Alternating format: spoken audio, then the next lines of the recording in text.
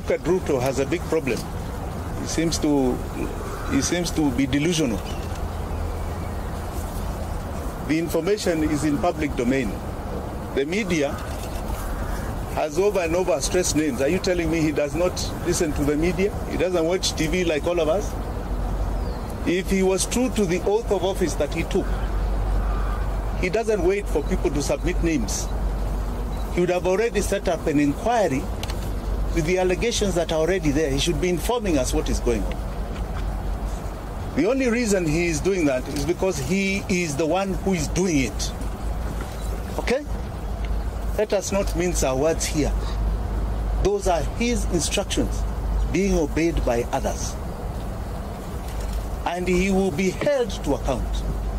The days when people just got away with things are over.